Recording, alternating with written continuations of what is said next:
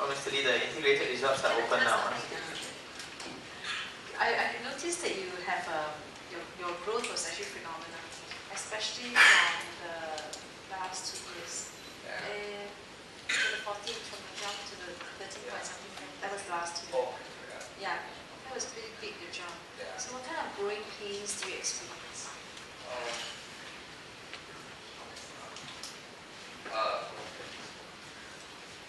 I think operations wasn't ready for how we were going to grow. In fact, operations was never ready since day one, I think. Because, the saying in our office is, we're not just feeding in the blind, we're running in the blind. So, we totally don't know where sometimes it's very hard to see the end of the light of the tunnel. But,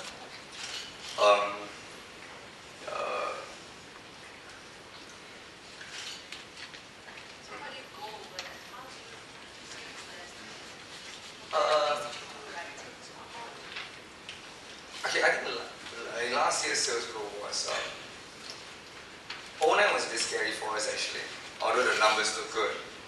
The numbers only look good much later. But actually during the year before when Lehman collapsed, in August 07, we were still flying at the time and suddenly sales died by 70%. That was shocking.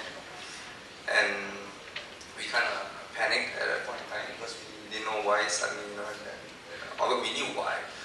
But we started telling all distributors, don't overreact, I don't think the whole is going to collapse, something's got to sell. And every time we face calamity like this, we just go back and say we got to sell more speakers, we just got to find new markets, if our current markets aren't growing, we got to find new channels. If the current channels, the electronic channels aren't taking, we got to find duty free or something else to start on it. We've always been very adventurous in the front line.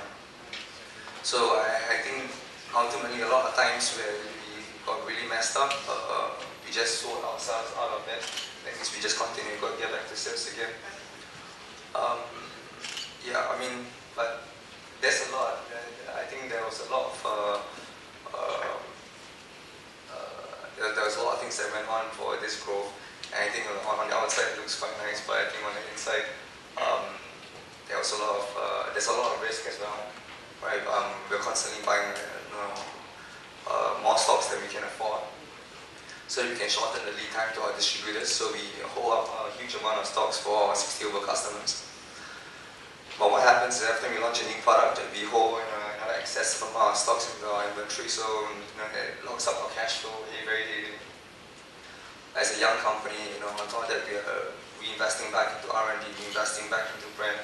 So, cash flow management is a serious problem, right? It's something that we are trying to stabilize, at least we can say, for not too erratic. I think now this year we're trying to get all the business processes in place and make it look like a real business. A lot of firefighting.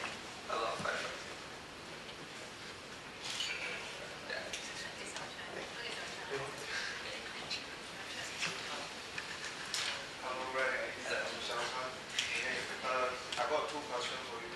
First of all, I just now asked the team that organized this talk, do you have the, first of all, I want to know what's your price range for your speaker?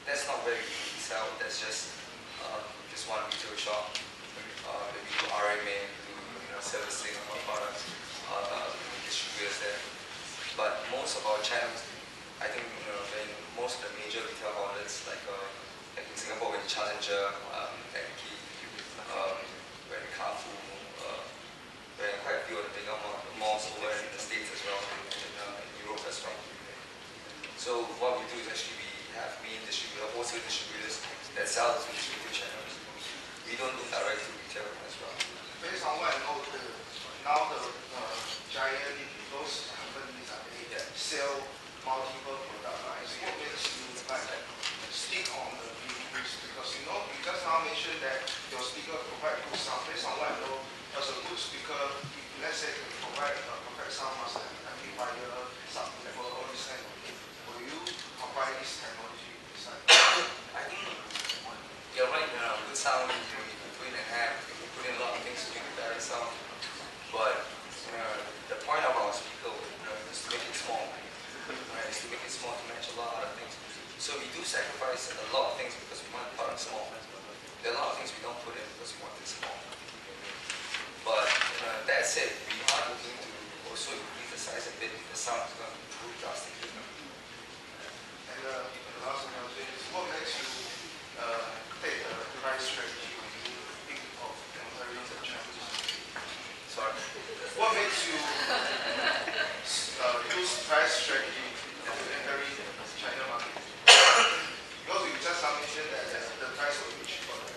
I think the China market, what we've seen is that our price strategy at this point on this current product very difficult to get into China because we, in terms of our, like I went to China to Huachangbiu and Shenzhen, and there I bought I think 12 speakers for the price of one XP2.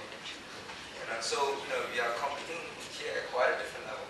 Now the 12 speakers I bought all sound like sound quite bad, right? But when you put it side by side, pocket speakers to pocket speakers, and our price isn't that much above everyone else, we realize that we can move this amount to a small group of Chinese consumers, but we can't move it to a large group.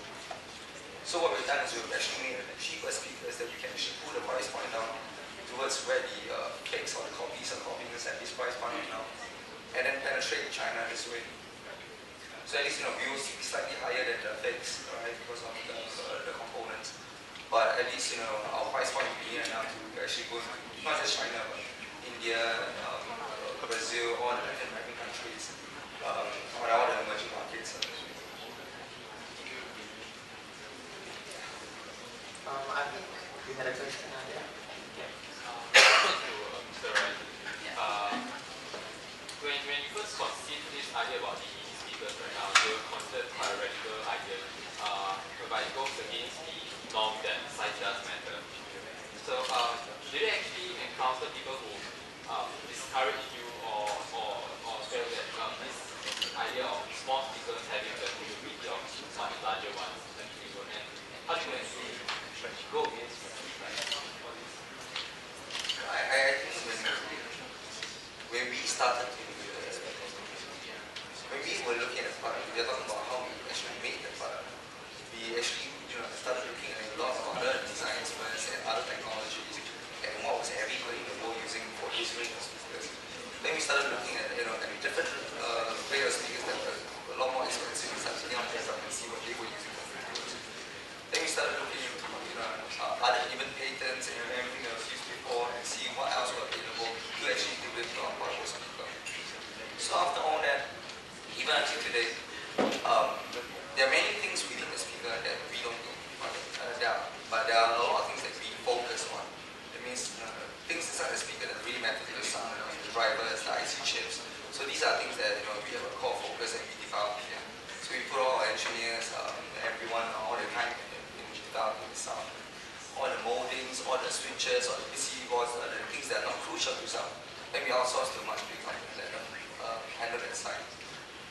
Now, the quantities that we're moving on each driver and on the sound itself allows us to talk to much bigger component manufacturers who are much better at what they do as well.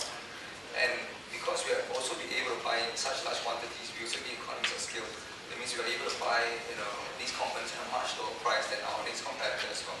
So that in itself gives us competition in terms of price level. I'm like